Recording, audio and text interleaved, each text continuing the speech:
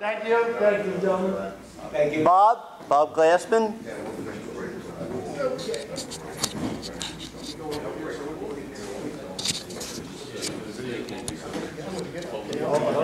two of you have to stand side by side. I'm Bob Glassman. I live near Don too. He's recruiting everybody, so we're all going to be in it. There could be a bus coming up. That's right. I've spent the last 42 years running my business as a hardware store in Philadelphia. I was the first Ace Hardware in Philadelphia in 1973. Before that, I was an electrician for 10 years. Wow. I did mostly new construction work, did actually schools. We've been so busy with our new home and with the business over these last 42 years, I haven't done very much hobbies, done a lot of traveling, and that's my life. Welcome aboard. Welcome. Additional guests. My name is Bob Kalick. I live not so far away in Woodcrest, here in Cherry Hill. I'm a real estate investor, and this is Dick invited me. This is my first time here today. Great. Hobbies, I used to travel a lot, and then we had 2 kids. I have a 5-year-old and a 3-year-old, so I don't get to do that much anymore. So sometimes you'll see me out on my bicycle. That's about it these days. Great. Any other?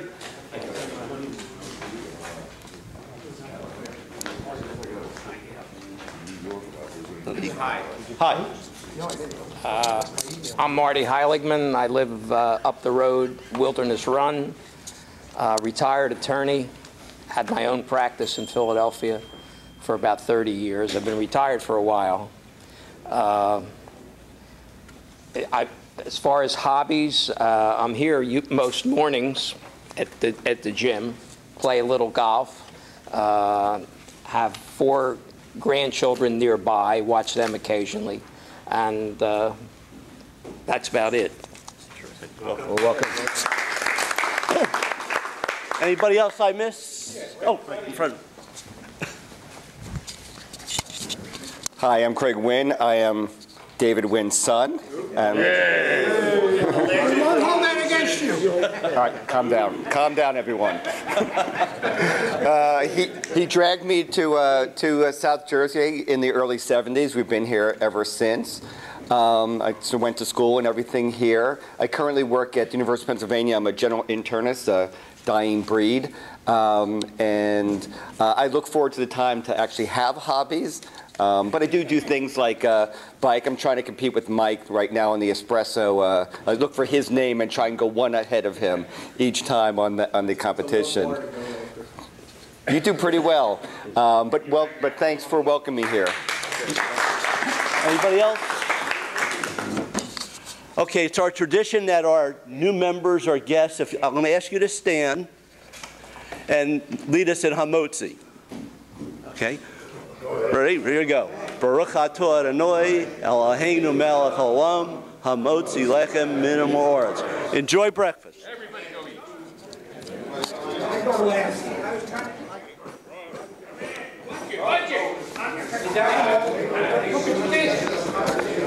First, I would like to acknowledge we received a thank you card from Gary. We did Minion, and again, our condolences to you. And Bill did a great job in leading things, so our condolences again. Also, we lost a member, Ralph Bernheim, and our condolences to Gerson and Howard. So we hate to give that type of news, but one of our strongest points is we try to be there for each other. And in the case where it has to be a Minion, we always rally and we're always in support of our membership. So. Okay, I'm going to ask Dave to come up, and I'll be calling him back in a little bit, but to talk about the sukkah. As is the habit that started about 2 years ago, is we've been asked again to build the community sukkah. And I will be passing around a list. If you can complete it, I will send it to the people who are getting that information. There was an email I went out. You can send it in by email, but we have the list here and I can give it. Hopefully this year we won't have something like Bob Greenberg deciding to walk on air and falling, it's a little fall. We do have some people here that like to do construction work and so forth. Hopefully we'll get them to sign up. We had about a dozen people last year. It was a lot of fun. And at the end they give you pizza and so forth. You work with a lot of the staff here, but they do need other help. Me, I can only do minimal manual labor. We need somebody that knows a little bit more because pieces fit together and they have all kind of diagrams and all that. So people that are a little bit more intelligent and that kind of stuff than me need to be there. Anyway, I have this sign-up list. I'm going to give it to this table here. Once it's gone, please, as last person, give it to the next table, and let's move it all the way around. And at the end, I'll take it, and hopefully we'll have this page full of names that I can give to the JCC. Thank you, Don. Now, we do have a lot of youthful people that participate in this that aren't a member of our group. So it's not like we have to do the heavy lifting. Like Dave said, we had about a dozen guys there last year. 11 of us were there to lift Bob off the ground after he did a beautiful somersault. It was the fall. It was the fall, that's for sure. But if you could help, it's really a fun activity. We have a lot of people that help. They do provide the pizza, so it's a good deal. And Ed, can you give us a finance report?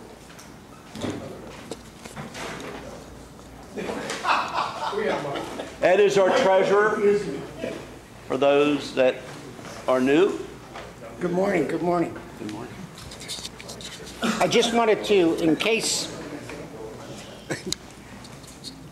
I was getting that light like right in my eye. Sorry, Dave. I just wanted to add to what Don said about Ralph Bernheim. I don't know how many people really know Ralph and his son and his son-in-law. They joined us about a year ago. Ralph was I think he's a World War II veteran. He was 92, I believe. His son is Gerson Bernheim. Gerson, oh boy, senior moment. Anyway, go ahead. Marty's going to look it up for me. Gerson and his son is Howard Bernheim. And Gerson and his father-in-law live up in Cinnaminson. And Ralph, I think, lives in the Yardley area. They had a minion. We didn't know about this till I happened to play poker with Gerson. And when we went to organize this week's poker meeting, he said, I'm not going to be able to make it. My father-in-law died. So we missed the minion. We had no idea that they had a minion. I think it was Monday and Tuesday. What was Gerson's last name? I see a Ralph. No, Ralph Bernheim and Howard. Gerson, it'll come to me. Anyway, so just to give you an idea of who he was a World War II veteran. Seemed to be sharp as a tack when he was here. He was here at a number of our meetings. But anyway, we lost him over the weekend, last weekend. We did send a card. Yes, yeah, the club acknowledged it, and if anybody else wants to send a card, talk to Len Berman or send him an email. Regarding dues, I guess you're all aware now that we're starting to collect dues for the new year, which started September 1st for us.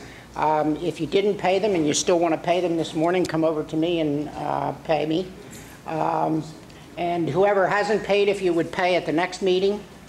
Yes, sir. That doesn't entitle you to free breakfast. Does not entitle you to a free breakfast. We've changed that since the previous year. So it's 42 for dues and 7 for breakfast. And that'll cover the year from. You get a T-shirt. And you do get a T-shirt if you're a new member. If you're an old member, you should have a T-shirt. If you haven't gotten one, talk to Don. I think we found the missing T-shirts. We have them over there. Other than that, really, no major change in the finances.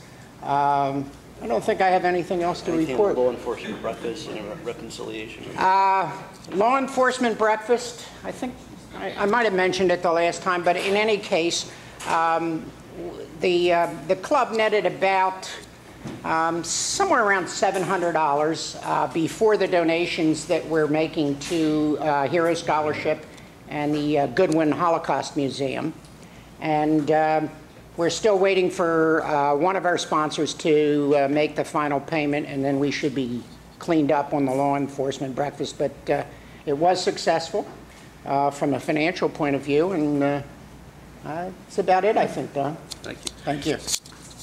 We have a lot of new people. I'm going to ask Mike, 30 seconds. What's the law enforcement breakfast? Mike chairs it, and I really think that we got to be aware that we have a lot of new people that aren't aware of what we're talking about. You can stay right there. For about, first of all, good morning, everyone. I guess now it's about 20 years now that the South Jersey Men's Club has been doing the Law Enforcement Appreciation Program. And we worked through the police chief associations of Camden, Burlington, Gloucester, and Salem counties, and the prosecutor's office. And we honor the local, state, and federal law enforcement officials who are good guys. And we have them nominate people for receiving a special award. And we have a very nice breakfast once a year. Sometimes we'll skip a year if the law enforcement officials tell me that they're watering down the standards too much, wait for somebody else.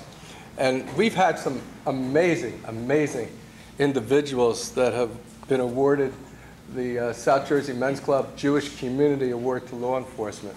And I urge you to come the next time we do it. We moved it to Tuesdays. We found that doing it during the week gave us a tremendous, tremendous boost in attendance from law enforcement officials. That's it. Thank you. Thank you. Dick, on membership. Dick Knopf is our Vice President of Membership. I want to go this way. I know I had a trip back forward and go flying. Okay. Hello, everyone. First of all, there's plenty of food up there. Seconds, come on, go get them. Salmon, what else we got? Cookies.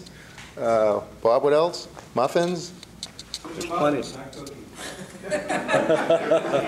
What does he know? Same difference. Great turnout today, and not only that, how many new potential members do we have, Don? 5, 12, what? Quite a few. Quite a few. Thanks for coming. The great thing about this organization are the guys in it. That's what makes this group. Sure, we provide service, we do law enforcement, a lot of great things, a lot of great activities that you can get involved in, but I think it's the camaraderie, and every now and then somebody plays around with their iPhone like Jerry, but most people usually listen to me or ignore me, either one. What's the deal on T-shirts? Was I supposed to say something on that? Yeah, why don't you say it? All right. Well, the T-shirts, again, that's part of your dues when you pay now. So if you don't have one, make sure you see Dick. We are short of mediums and smalls, so we're going to be ordering more shirts. But please make sure, too many bagels, what can I tell you? But please make sure you see Dick to make sure we get the right size ordered, but we're going to have to order probably a couple dozen more because they've been going pretty quick. And what we do, we ask you to wear them to our breakfast meetings and all functions that we attend, unless it's a dress-up one. It gives us an identity. When we go like to the Sukkah building, you know, hopefully we'll have 12 guys there all wearing shirts. People recognize us, and they realize the contribution that we're making. Other than just going somewhere as an individual, we'd rather have the recognition for the South Jersey Men's Club. Jerry? Jerry? You have a question? Let's see. And the new members, you need an interest survey you're going to get? Yes, I didn't bring them with me, though, this time. Okay. But I will definitely at the next meeting. I knew I forgot something. I think I was carrying so much I couldn't fit it all into my trunk. Anybody need an application? Let me know. Or if you know of someone that wants to join or is just thinking about it, drag them here, and the odds are pretty good they'll want to be part of us. And I guess that's it. Terrific. Thanks. And Dick does have an interest survey for the new members. That way we have some idea of some of the things that you would like to do. and we try to incorporate that in our programming. Okay, I'm going to ask Dave again to talk about JAG and what JAG is. Okay. JAG is an organization of the various men's clubs throughout the area. And for those couple of synagogues, Sons of Israel and Ner Tamid, that don't have a men's club, the entire synagogue can belong. And it's an organization that is set up to try and get competitive situations between the clubs.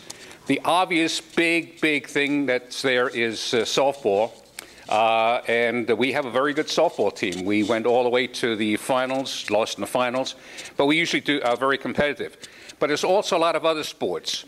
Now, it's interesting that I came up right after the discussion about the interest survey, because the next item to be held is the bowling tournament. In the interest survey that we conducted, 10 people indicated interest in bowling. Now, in a bowling tournament, the top 3 scores count. I certainly hope out of 10 people that indicate interest, Bill Roth is one of them, for example, Mike Perloff is another one. Hopefully, we will get enough people, meaning 3 or hopefully many more, to show up for the bowling tournament. You already got the email from Randy going across the board. I'm going to be sending something out to all the individuals that indicated interest, and I'm going to ask you to contact Barry Rosenberg, who is our Vice President for Athletics, but he also is interested in bowling and would like to have a good bowling team. And if a couple of new people here, when you fill out the survey, if you're interested in bowling, let me know and I'll add you to the contact for this particular event. But this is going to be our event. It's going to be right after the holidays, 2 weeks from today. The following month in November, we're going to have the tennis tournament, which is doubles. And the month after that will be the pinochle tournament. We try and have some non-softball event going on in the spring and in the fall. So hopefully you all participate. You fill out the survey, and if you fill out the survey and say you're interested, hopefully when we announce those things, you'll participate. Thank you. And additional notice will be going out via Randy announcing each of these. I just want to ask about the thing that went out for the sukkah. Has it gone to every table yet? No, but all the tables over here got it? Then hopefully it'll go to these 2 tables over here afterwards. But Randy handles our communication, and he will send out anything that we ask him to forward so that you have the additional information and you can, print it right out. Also regarding sports, we are in our 3rd week of fantasy football that we started last year. Let me just say, if you're an owner of a current team, just stand up. Including me. The millionaires and billionaires. We're having a wonderful, wonderful time. Guys, you could sit down. Now, if you are currently in first place or tied for first place, would you stand up? Oh! They are 2-0. We are having a lot of fun. We've added people. I think it's going to be growing next year. If you have an interest, you can even let me know now, and I could hook you up to at least follow a team. I did that for Dick Knopf, and he's hopefully following the team that my son and I have. You don't want to know the last place players? Oh, Mike, I wasn't trying to single you out, but it's only a temporary situation anyhow. Also, as a little aside to that, we had our draft at La Terraza on Route 70 in Cherry Hill. And we were very impressed by them and the setup they did for us. And we might be looking to have, and they seem very amiable to having us back for other functions. So we might have a nice private room, could seat 45 for Hamish Hoedown possibly. So that might work real good for us. Okay, Ed, JCRC, Jewish Community Relations Council report. Thank you. I'm a little intimidated. I'm representing the men's club at the JCRC board, and our guest speaker is also very active at the JCRC. So if I don't get it right, Bob, step in and help me. Okay. just a couple of activities that you might be interested in. And tomorrow, there's going to be a celebration of a military hero from the Israel Defense.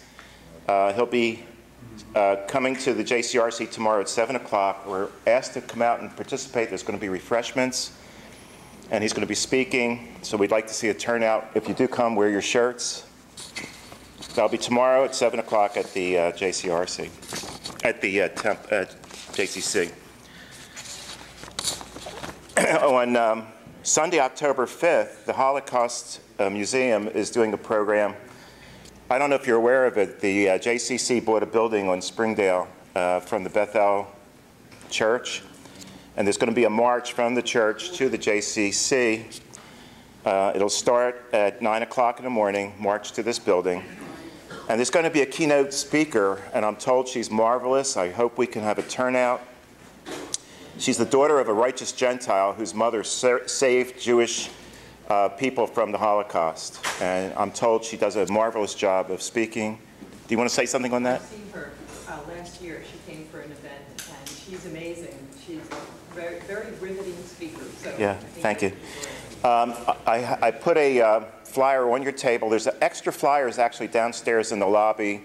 There's a charge of $36. Families are $54. Unfortunately, it happens to coincide with another event that Dave Swartz is going to talk about from the Family Service Association, so Jewish Family Service. So hopefully between the two events, we're going to really support the Jewish community. Lastly, there is an organization within the JCRC. It's called the Jewish Catholic Muslim Dialogue. I still want to call it the Trilogy or Trialogue. Their main function is to see if we can improve the relationships between the three communities. And because of the conflict in the Mideast, they put out a position paper, and it was published in The Voice, and I have it at your table as well. Len Berman, who's also a member of our group and is on the board, I think he represents one of the temples, I'm not quite sure. He and I both signed up to join this committee. So I might be reporting and asking you for feedback relative to the activities of that group. Oddly enough, when this position paper was written, I'm told that 2 of the Muslims walked out of the meeting. I don't see anything in here that would offend any group, but you can read it and make your own decision. Okay, thank you. Bob. I want to just talk a little bit about Mideast Institute that's going to be coming up earlier this year. I'm going to let you talk about it, but I forgot. I was asked to Don asked me to say one other thing. Unrelated to the JCRC, I'm supposed to remind you that we have a book exchange back there. So bring books, take books. We have a music exchange back there. Bring music, take music. We're also collecting eyeglasses, cell phones, and personal care products. By the way, we sent a lot of personal care products last month to the Operation Yellow Ribbon Club. If you remember, we had a speaker. He sent us an email thanking us. It was a ton of stuff. I think Dick Knopf got it from one of the hotels. Probably weighed about 80 pounds. So they were very grateful. All of that gets sent overseas. So if you want to say something about Mideast, I invite you to say it. Mideast Institute comes in February this year. The final plans have not yet been set. When they are, we'll let you guys know because we're a main sponsor of the Mideast Institute. There's the potential that they may have it at night. Just give you a little heads up. And for those who don't know what the Mideast Institute is, it's an educational forum to discuss the current issues of the day having to do with the Mideast, usually involving Israel always and other things. Last year they talked about Iran and the possible nuclear capabilities. I'm not quite sure what they want to talk about this year. Like I said, it's still in the planning stage. Thank you, Bob. Marty, anything on Israel, a trip to Israel update? Unfortunately, the answer is no. I mean, I had a conversation, or at least I had an email that I sent Tamar, who had made her 10-minute presentation last time, and She hadn't gotten back, and so I think what we're going to do is we're going to drop her, and I'm going to be looking at the Gill agency in Philadelphia, who creates many, many tours that go to Israel. And so hopefully I'll have some information for the next meeting. Thanks, Marty. Mike? Mike's going to give us a brief introduction of what we're going to be doing as far as we're celebrating our 25th anniversary, believe it or not, and also has some comments regarding Israel. Thanks. How many people here were from Beth Jacob, Beth Israel? So as you can see, quite a few people may not even know about Beth Jacob, Beth Israel. Back in 1986, Don Weisenstein was president of the men's club for Beth Jacob, Beth Israel Synagogue, and ended up getting a charter from the Federation of Jewish Men's Clubs to be Club 503 from that group, which is men's clubs in the conservative movement for all of North America, and there's a few even in South America. And it turns out that we have actually won more international awards than any other group in the world. We haven't submitted one in a few years because you can't duplicate them. You know, so we've been out of that for a little bit, but we're going to probably do some more for the next convention. We plan on celebrating our 25th anniversary. Now, 25th anniversary of what? The 25th anniversary of after the men's club folded and after the synagogue folded. The guys got together every once in a while and decided, why did we have to stop? So 25 years ago, we reconstituted the men's club and changed its name to the South Jersey Men's Club, maintained the same charter, and here we are today. And the interesting thing is that how many people never heard of Beth Jacob, Beth Israel? Okay, and that's part of our heritage. So we'll be having a 25th anniversary celebration sometime this year. And this year is started in September. Well, started this month, September. And it turns out that we've had quite an impact over the decades. Everything from the Jewish athletic group that we started to the law enforcement breakfast that we started. Building the sukkahs, you may not be aware because you weren't a member then, Dave, but we actually were building the sukkah when the JCC was on Route 70. And you'll learn more about that at our celebration. Bob? We also moved the Holocaust Museum from Gratz to here. We have a sheet of paper. Actually, it's about 4 sheets of close typed lines that describe everything the men's club has done that we can remember, and I'm sure we left a few things off. And we'll have that posted someday for people to look at. The board members have all received that. Do you want me to say something about an Israel update too? Quick thing on the Israel update. Thank goodness there's no one being killed lately. And the interesting thing is the Islamic resistance movement, which as you've learned before is the real name of Hamas, they're in a deep argument with the Palestinian Authority. The Palestinian Authority is the organization created after the Oslo Accords to administer the territories that Israel was going to give to eventually for a state for the Arabs of Palestine. And what is the argument that they're having? Well, one side is an Islamist group, and the other side is a kleptomaniac group. And the kleptomaniac group, the Palestinian Authority, is publicly accusing the theocracy, Hamas, of stealing the money, the aid money. Good grief, go figure. They ended up getting billions of dollars to rebuild Gaza, and they put it into tunnels and munitions, and very little to do everything else. And I think that's about the update, excepting this week, Avigdor Lieberman, the Israeli foreign minister, has been in Washington. Makes it very difficult for people like myself who deals with the staff there because they're all running around in circles trying to please him. And one of the headlines is that he thanked the government of the United States for the help and support that they offered Israel and followed through on, for the most part, during the last incursion into Gaza to stop the attacks on the civilians of Israel. And that's the update. Any questions? Thank you.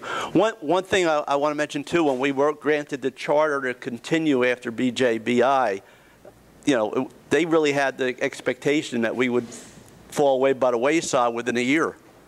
Well, we're 25 years later, and here we are, and we're still doing a lot of wonderful things for the community.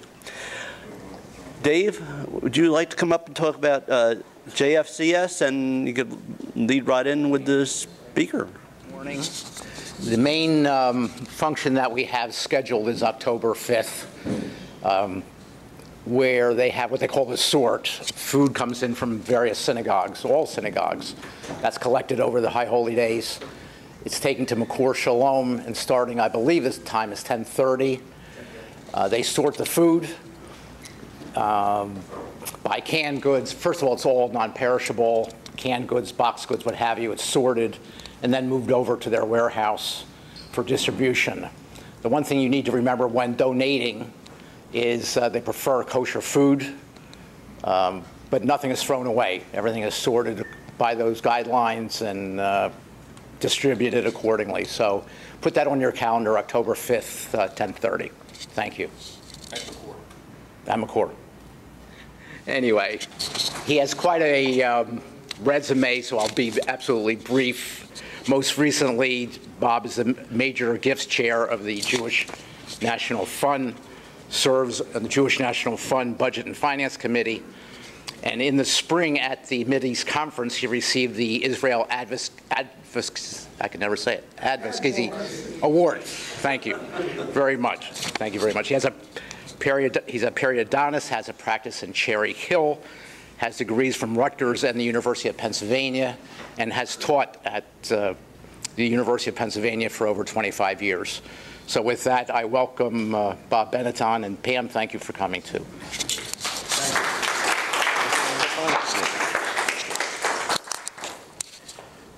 I don't need a microphone, do I? But I will turn off the lights momentarily, and then you can all take your nap after breakfast. So what I wanted to do today is talk a little bit about why I'm a Zionist and how proud I am to be a Zionist, and how we should never apologize for the state of Israel. It is our land, and I'm going to give you a little historical perspective and talk about some current issues that are in the news in the last couple of weeks and even slightly before that. So if we could just kill the front lights. Do they work half and half? Yes. Perfect. Okay.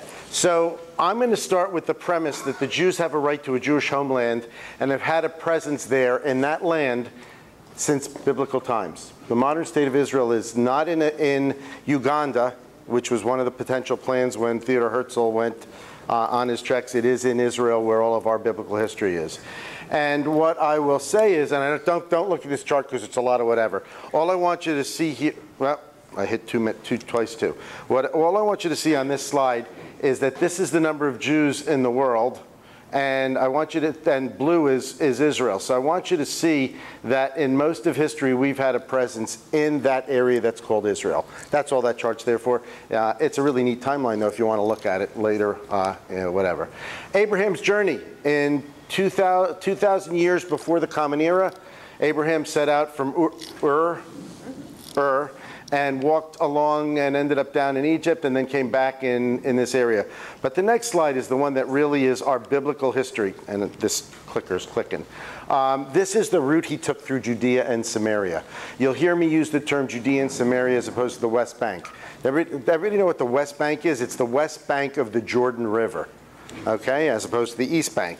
So the term is just a geographical term. Judea and Samaria are the original territorial names, and that's how I'll refer to this area. So this is the path that Abraham took down through as he went down to Egypt. Beersheva's here, Jerusalem's here, and the whole history is along this road: Bethel, Shiloh, Shechem, etc., etc. So this is biblical proof if you feel that the Bible is indeed a viable document, which all of us here do. And these are, what I'll show you is a little bit of history timeline. 12 tribes of Israel around 1200 to 1000 BCE. I'm having trouble with the clicker here. Come on, there we go. See, it's going too fast for me. Okay. 967, the Israelite kingdom under Solomon. At this point, the temple was built. The first temple was built. 775, the area continued until, I'm going to actually put on my glasses just because I like to get dates correct, until the temple, which stood for about 400 years, was destroyed by the Babylonians in 587 BCE.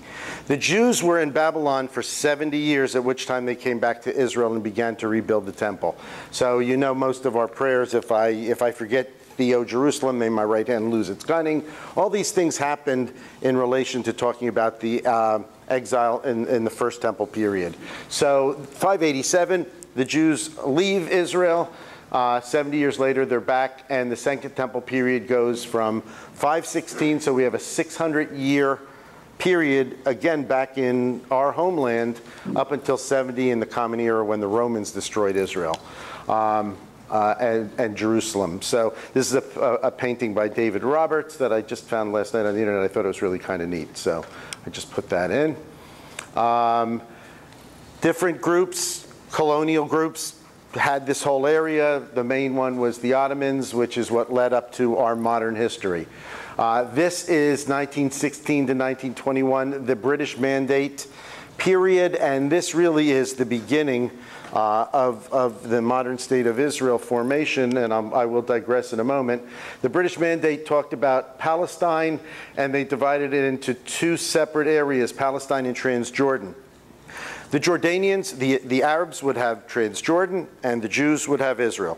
That was the mandate, that was the plan, and what happened is the Jews purchased land. I'm going to do my JNF digression in one moment, but if you see all these towns, Metula, Zichron Yaakov, Hadera, Tel Aviv, Petach Tikva, Rishon LeZion, Rehovot, that land was already Jewish land when the British Mandate period occurred. So it's not like we were newcomers even in the modern period of time.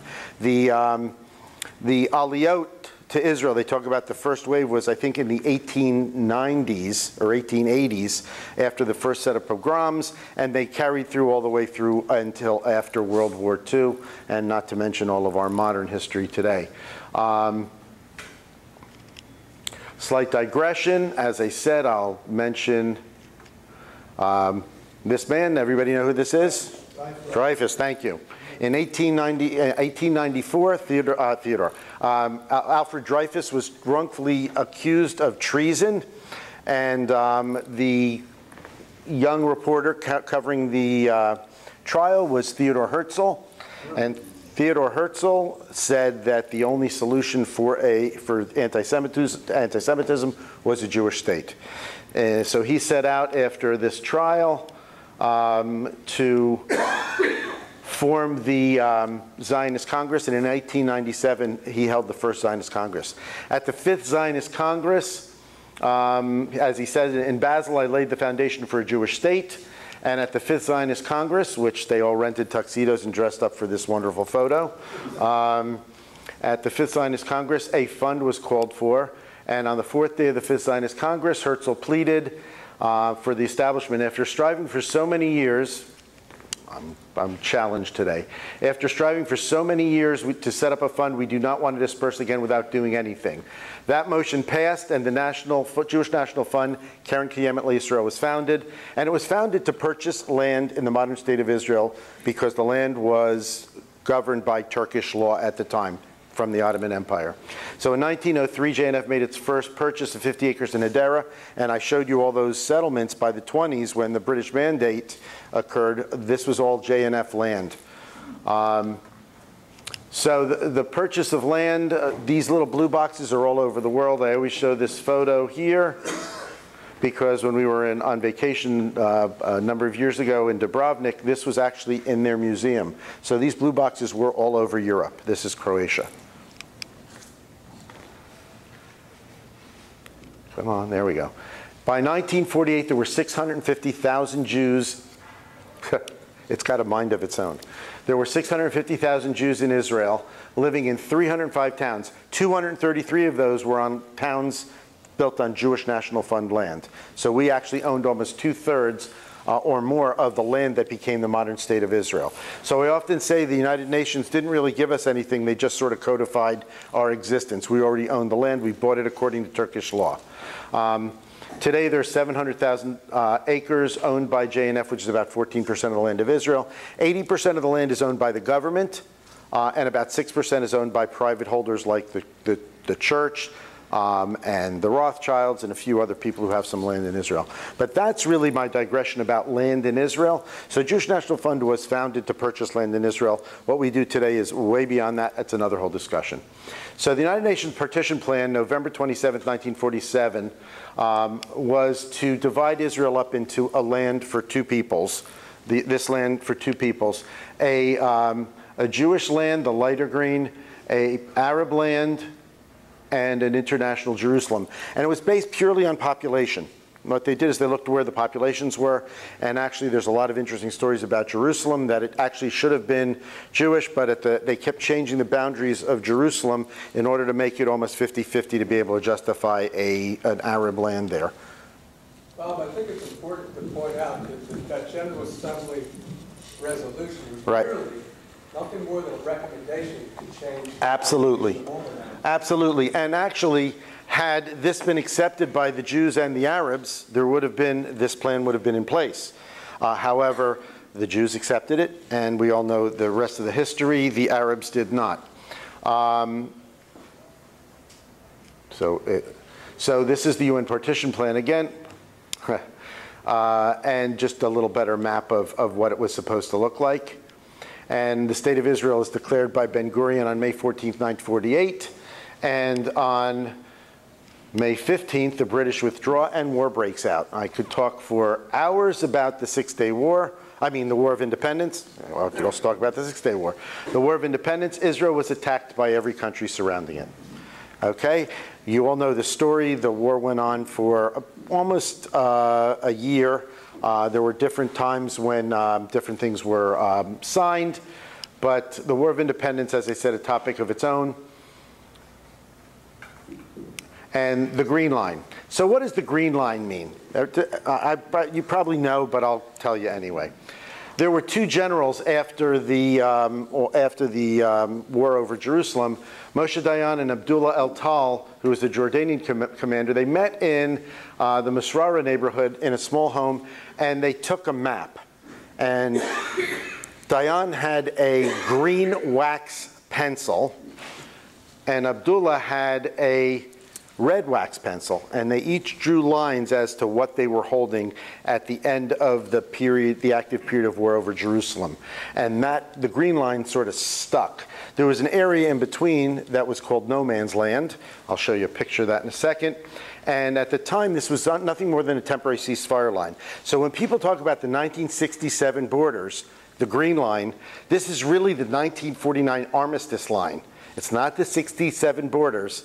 It's a historical line that was meant to be negotiated for final boundaries that never happened because the Arab nations never agreed to negotiate and find those final borders and have a peaceful coexistence.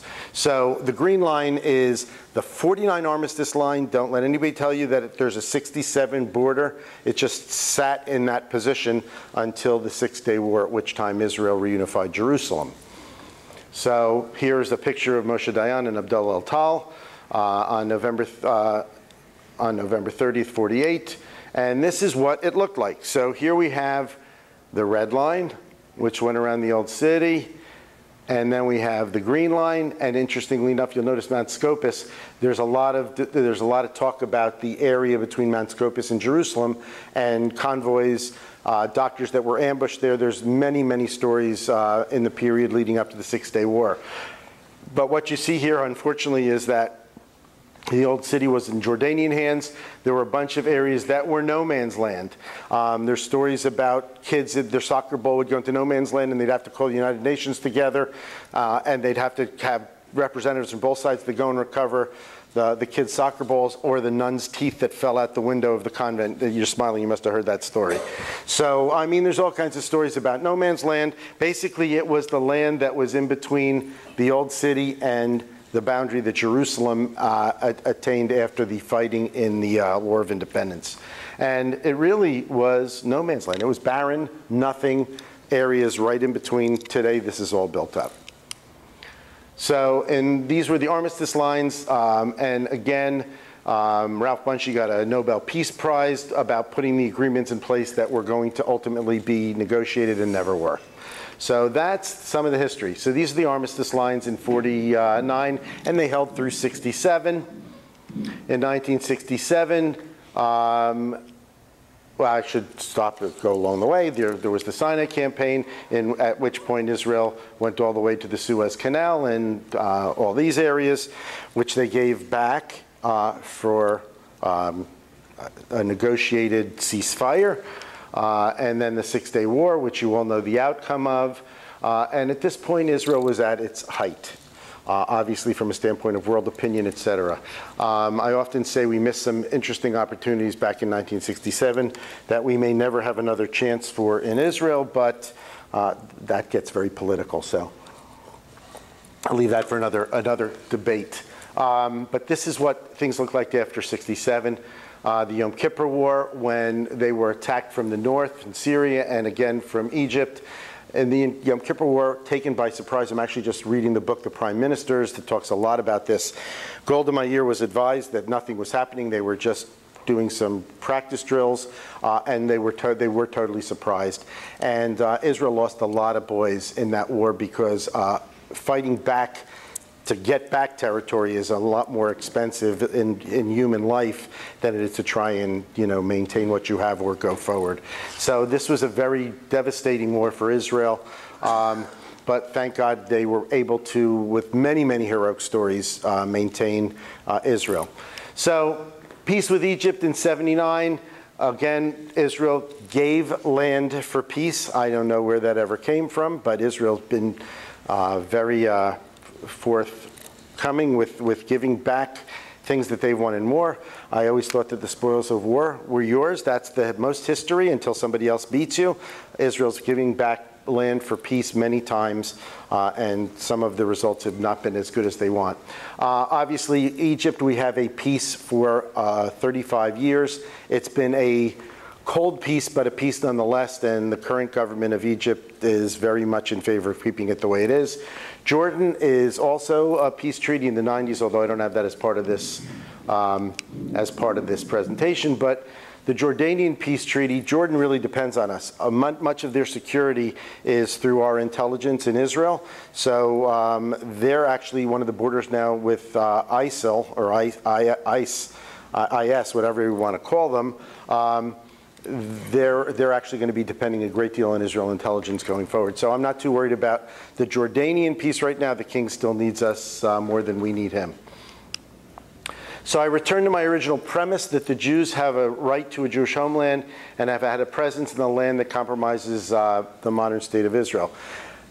If you go back, you can say Balfour Declaration initially, San Remo Conference, all of these and the United Nations all gave credibility to a Jewish homeland, a modern Jewish homeland of Israel, in addition to the biblical history. So make no apologies for being a Zionist and saying that this is our land and a Jewish homeland. The discussion that you can have today is, if in Judea and Samaria, and I'll talk a lot about now about the current situation, in Judea and Samaria, if the goal is to have a peaceful coexistence with the Arabs, and in order to do that, they need a homeland, which personally I think that they do. I do believe in a two-state solution. The question is, what does that look like? And I leave it to the scholars to figure that out, because I know I can't. You'll see in a minute why. But what I'm going to say is, if we give land for peace, we're giving land that's ours. Biblically ours, we won it in wars, et cetera, et cetera. The Balfour Declaration, all these things. This is Jewish land. If we give it to the Arabs, we're giving it. We're not giving it back. We're giving it. Okay? That's the premise I'm going to go by. We have every right to this land.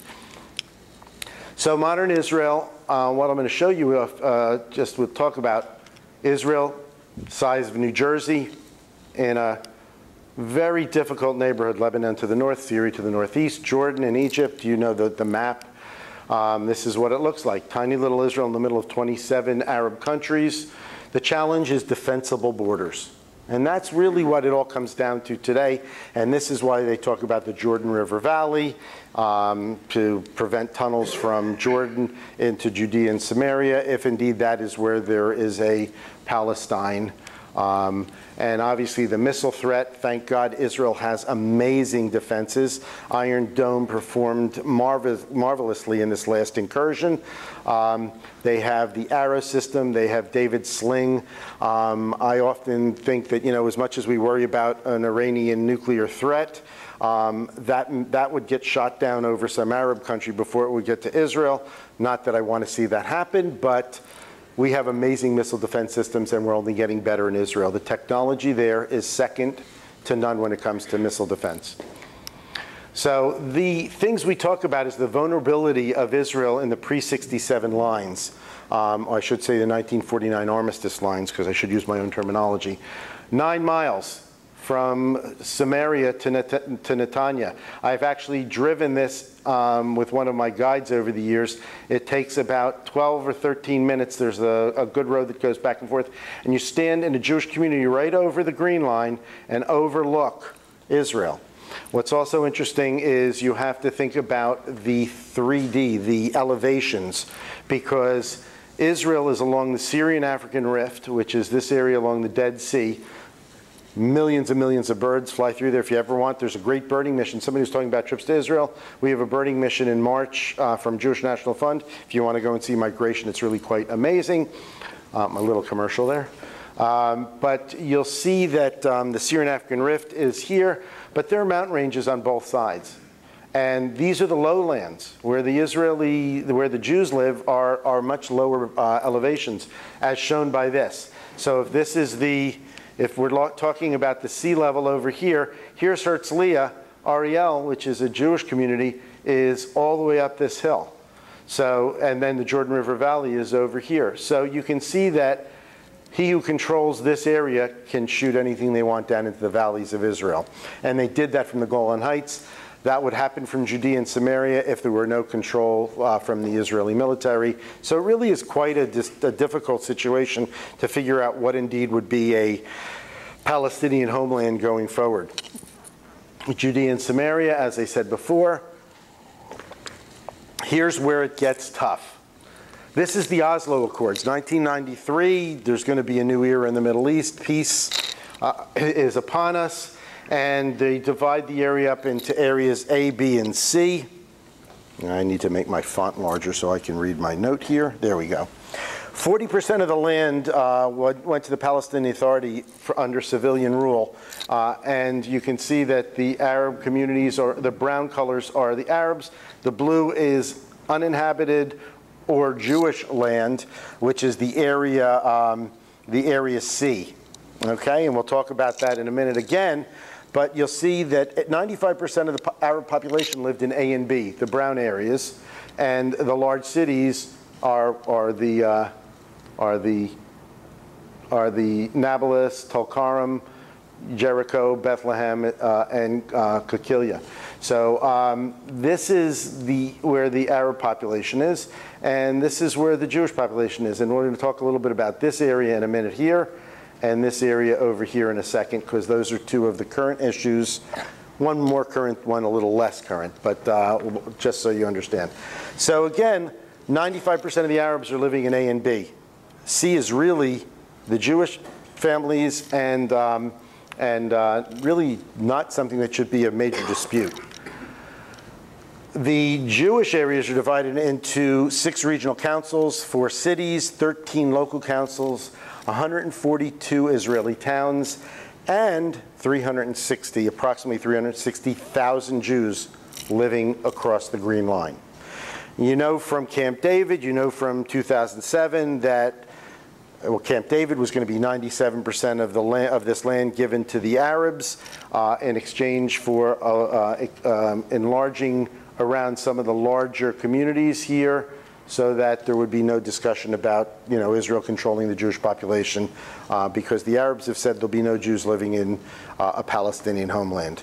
We can have Arabs in Israel, but Jews can't live in an Arab homeland. That's just the way it is. you can get me started there too.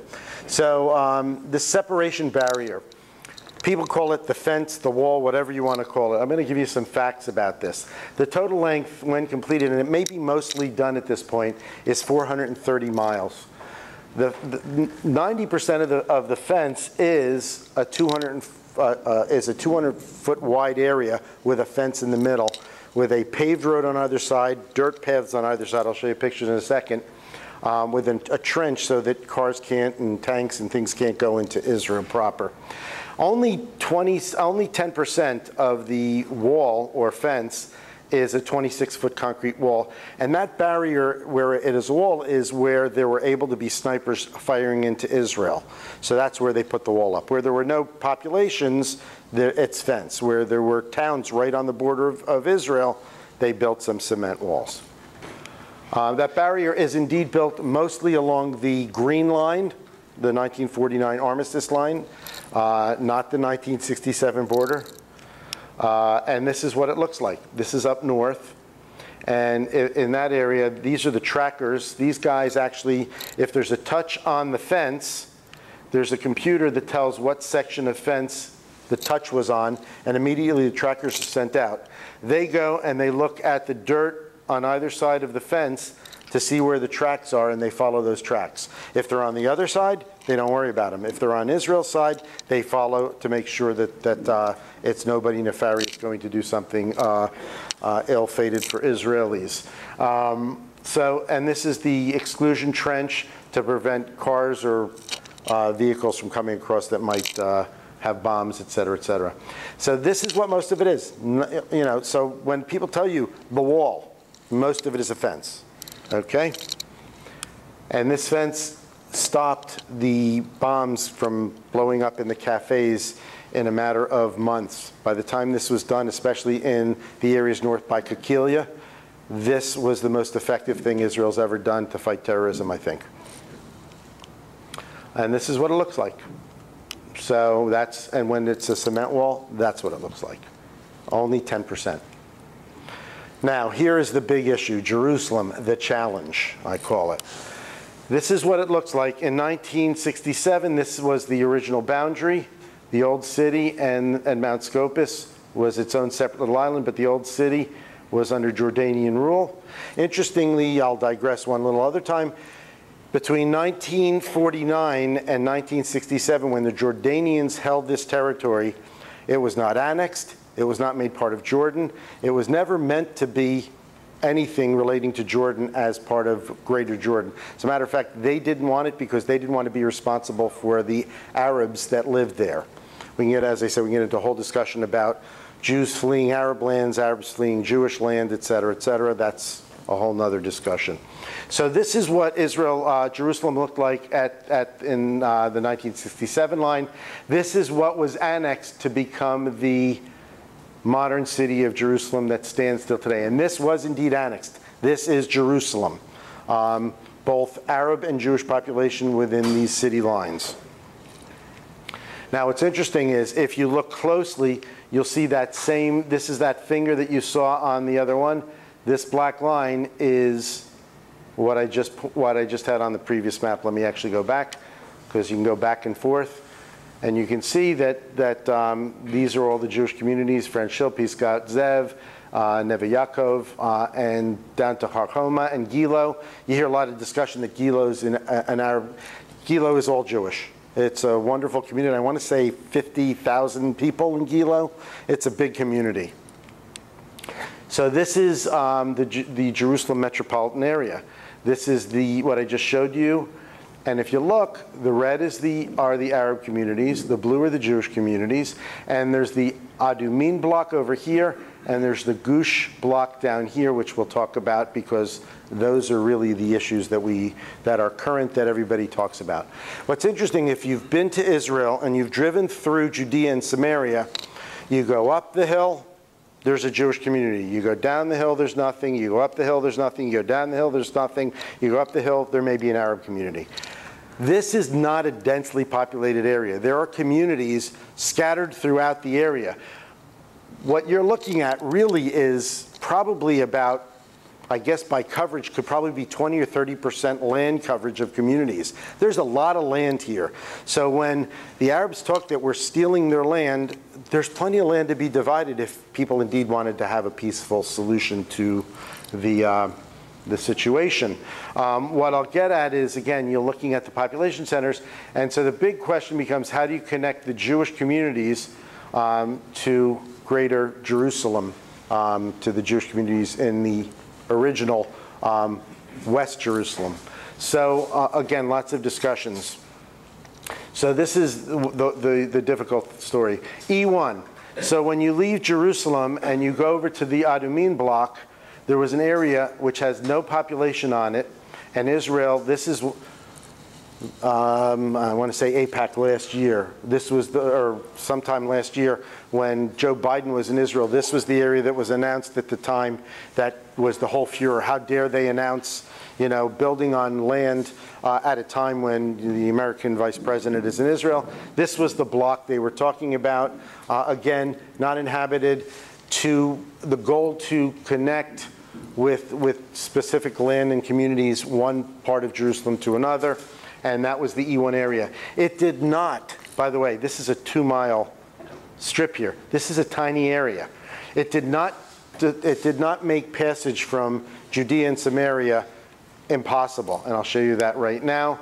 So if you look right here, this is the E1 area, this little area here, and from Ma'ale Adumim to the Jordan River is another 15 kilometers or 10 miles. So there was plenty of free passage between the north and the south part of the Judea and Samaria, and it was not something that cut the area in half, which was the complaint that was lodged against the Israelis. And that was the first very controversial piece of land discussion. And I'll give you another one right now, the Givaot Declaration, which was just last week or 2 weeks ago. And this is a little piece of land down along the border, a little bit south of Jerusalem. And this is the Gush Etzion, or the Etzion block down here. By the way, Efrat, Gush Etzion, this area was in the hands of the Jews in 29, and in 39, and in 48. The Jews rebuilt this community twice, 29, and the late 30s. The 29 Arab riots, they killed all the Jews, or the Jews left this area. They came back, resettled it, and they lost this. This was the last piece of land to be lost the day before independence was declared, the end of the War of Independence. They lost this Gush block, and it wasn't until 1967 that the kids of the people that had died in that battle went back and resettled Gush Etzion. This area is one of the most vibrant, amazing, wonderful places in Israel. It's Jewish land. It always has been Jewish land. And all this little area right here is empty land that, hang on, I'll give you some factoids here. 1.46 square miles, 990 acres. It's nothing, guys. Nobody lives on this land, not Arabs or Israelis. It's been classed as public land since before 1948. It's part of the Etzion block, which will be part of Israel in any agreement. And this land is Area C, which is under Israeli control, and straddles the 1949 armistice line. So this is what the whole big stink about last week was, okay? The problem is every time Israel makes a declaration, it gives the Arab world a chance to respond. This is a non-issue. A lot of these issues are non-issues. So that's what, when you hear somebody talk about Givaot, this is what it is. So looking forward, my goal is, my desire as everybody's is there'll be a time when it's as peaceful from space. This is a wonderful shot. If the other light were off, you can really see this is probably Tel Aviv, Jerusalem, Amman, Jordan. This is obviously Cairo. This is a satellite image. As I said, with the other light off, it would be really neat. So my desire is that it'll be as peaceful as it is from space, and that our kids won't have to fight, and that they'll be able to enjoy the beaches in Tel Aviv. And that's my desire. And I'll take questions, and I'll leave that up in the background. You can turn the lights back on. Thank you. Yes. Thank you. Is there reason to be concerned in looking at the land space in terms of the population growth of the Palestinians in comparison to the less populated group of the Israelis over the long haul? Interestingly enough, I think that statistic is actually no longer true. I think the Israelis actually are producing more children right now per couple than the Arabs are. It's an interesting fact. It's socioeconomics. They're not wealthy in the West Bank, although they are in Judea and Samaria. Although they are the wealthiest Arabs, other than the Israeli Arabs, in the Middle East, other than the ones who have all the money. But as the population goes, they're a well-educated group, and when people get educated, they have less children. And it turns out that the ultra-Orthodox Israelis are producing more kids than the Arab populations at this point. So the demographic in that respect may take 100 to 200 years to even be an issue. So the question becomes what's the long-term. So there's actually a school of thought now for a one-state solution because the demographics aren't as scary as they used to be. Personally, my attitude is I'd rather be separate from the people who want to kill me, but that's just my humble opinion as somebody who follows this and studies. Did I answer? Okay. Go.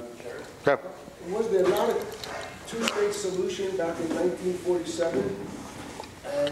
Yeah, there was. And it failed. It did. Well, it didn't fail. It never got a chance to go because the Arabs didn't recognize the existence of a Jewish state. And according to the map, it was called Palestine, which was Israel. All right, so there was that two-state solution. Now we're talking about taking this component and making this a two-stage solution, which is a lot smaller than the original one. And what makes you think it's going to be any more successful this time around than it was last time? Look, I absolutely know where you're going, and my attitude is it's a stepwise approach that the Arabs are doing. The goal is that there should be no more Israel. They want a caliphate in the Middle East. They don't want Jews. They don't want Christians. I keep saying to my Christian friends, when are you guys going to wake up? You're next. I said, we're the canary in the coal mine. If Israel doesn't defend this area, they're coming to Europe. Much of Europe is already in trouble. And then they're coming across the oceans. So yes, you're absolutely right. But unfortunately, we always talk about facts on the ground. And the facts on the ground is that there's a much larger, denser population of Arabs in Judea and Samaria than there are Jews. And you can have two choices. You can talk about combining all the populations into a one-state of Israel solution, including Judea and Samaria, but then the demographics start to become an issue 50, 60, 70, 80 years from now, while if you separate the populations and take the 3 to 4.5 million Arabs and make them their own entity, you ensure a Jewish democracy for many years to come. The big question is Israel is not an apartheid state. There's nothing apartheid about Israel.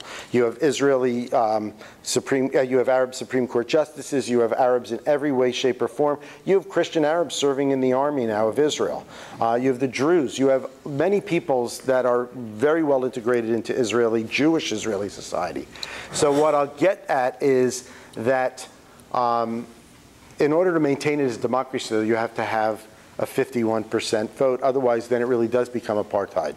So as much as I'd love to say greater Israel, including Judea and Samaria, I'm a realist, and I think that the ultimate solution is going to be some form of homeland for the Palestinians. And I also, the term Palestinian is very interesting because before 1948, the entire area was called Palestine. The Palestine Orchestra was the Jewish orchestra in Jerusalem. The Palestine Press, or Post, the Palestine Post, was today's Jerusalem Post. Palestine was not an Arab term. It was the name of the land that was before it became the modern state of Israel. It's a Greek term, I've actually heard a couple of different discussions about where did it come from. The Philistines? Did it come from? I'm not sure. I've heard 3 or 4 different things. But we'll go to that direction. Go. Please go back. Yeah. On the screen. Yeah. When you're showing where Israel, what was the territory or the boundaries that determined initially in 1947 Yeah. Israel. Now, it looks to me like if we take the Jordan River, it's pretty much a straight line.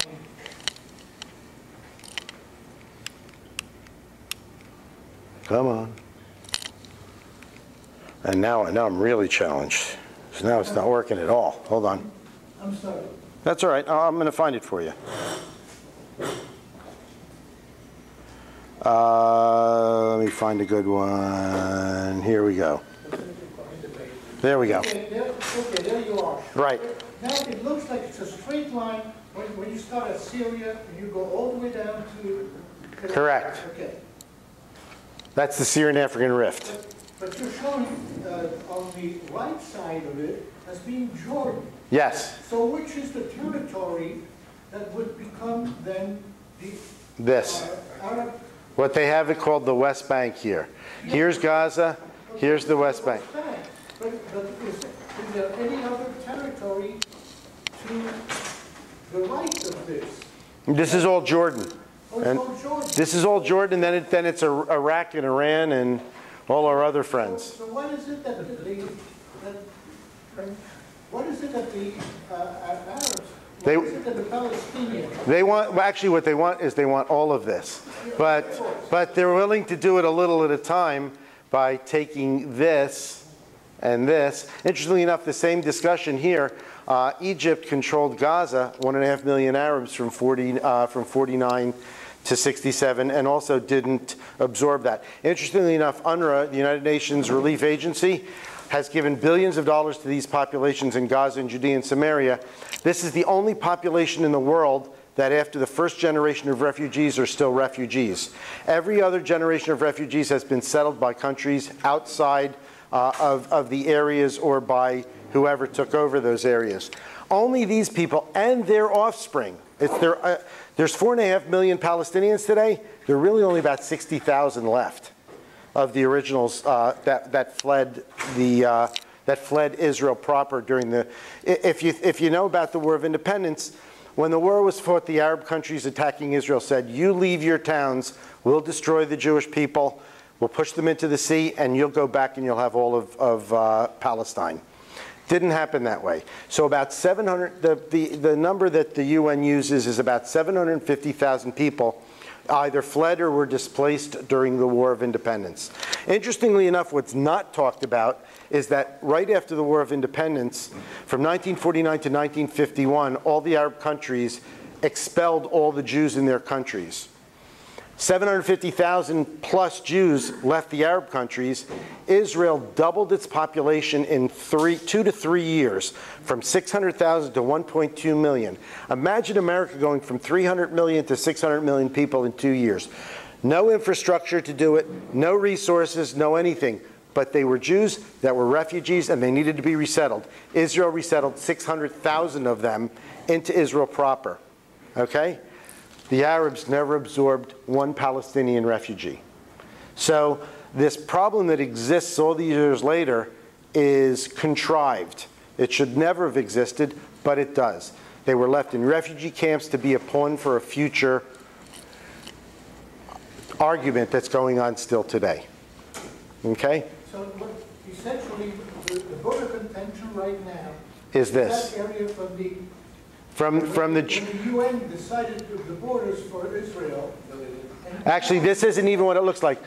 Charles, this is what it looked like after 67, after they gave back the land to Egypt. The Golan Heights was not part of the original partition plan. Much of the area in the north and over here was part of what would have been the Arab homeland, because it was based on populations. So this was after the 48 war, the War of Independence is all of this, and these are the areas in question where the Palestinian refugees reside. So the goal is, if you can get this part now, you can potentially get the rest later. Next question. One or two more questions? Yeah. I think it's fundamentally important to mention that something he said was completely wrong. UN did not give Israel any land whatsoever. Right. Nothing. It was done, the legal basis for the establishment of a Jewish state between former non-Arab Ottoman Empire land. Right. It was not the United Nations. It wasn't even the League of Nations. There was a treaty that was based on a treaty for signed, which was based on the San Remo Conference, Yeah. when they carved up the Ottoman Empire. Right. There was 2 or 3 other times where international committees or bodies recommended changes, alterations to that legal allocation of land. One was the Pell Commission, Peel Right. Board Appeal in 1937. Israel is going to be a fraction of what it is now, a tiny little bit. And the Zionists originally said yes, but the Arabs said no. Right. Why did they say no? Because they said that it lied on Arab land, some said Islamic land. All right? Remember, that was all part of the caliphate that was being run by The Turks, as part of the Turkish Empire. ever was that area ruled by indigenous Arabs. The only time Arabs ever had control of that land was part of foreign empires. Right. It was ruled from afar. The last time that was ruled by an indigenous state was biblical Israel. Yep. Then there was no time to go here. Just because you keep hearing over and over and over that it's Arab land, Palestinian land, everybody here can say 1 and 1 is 5. It's still not true, is it? Yeah. There is absolutely no basis that any neutral party can find for saying that there's any entity on this planet that has the right to declare sovereignty on all that area other than the Right.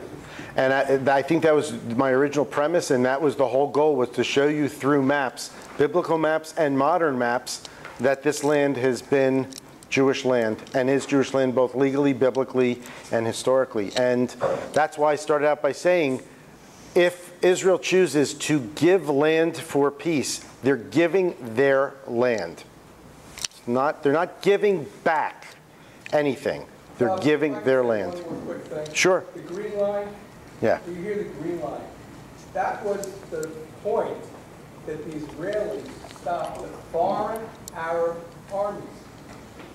They stopped them, and then where they were located for 19 years, Judea, Samaria, and Gaza, that was Arab-occupied Israel. It sounds almost crazy off the wall right wing, but you cannot dispute it. Right. That land was allocated legally for Israel. Foreign Arab armies had been invaded and occupied. After 19 years, those foreign Arab armies were expelled. Right. In 1967. Yep. Anywhere else in the world, you'd say it's liberated. Right? Not in Israel. But not Israel. It's a double standard. Any other questions? Thank you very much. I appreciate your time. Thank you. I'd like to give you this certificate of appreciation as a speaker to us. We really appreciate you coming. My spending your pleasure. time and your wife. Thank you so Thank much. you. You have one more duty, though, that we ask you to do. Oh, I'm glad I didn't buy one, because then if I had one, that would be a If you pull problem. it, then I'll take the number from you, because I have a couple of announcements we'll make. Do the certificate one more time. Oh, we were too quick. Why don't we get out here, so. Yeah. Go out of the... Go out of the light. Go out of the light. Go into the light. There you go. Get my thin side. Very good. Thank you. Thank you. Okay. And before I read the number for the 50-50, I believe there's not going to be an investment club. Mark's not here. Okay, so normally we do have an investment club. Reminder, if you need a shirt, see Dick, let us know. We'll be ordering more. I sent out to Randy, and Randy, hopefully you'll be able to get it out. The next 15 months worth of meetings we have booked here.